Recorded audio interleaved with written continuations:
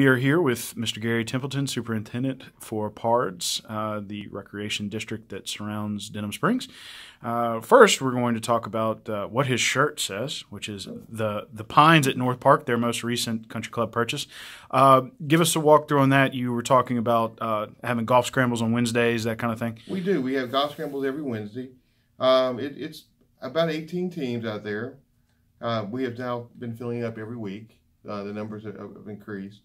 It is sponsored every week by one of the local food vendors in town. They come out and do, Big Mike's was there last week. We had Buddy's Barbecue.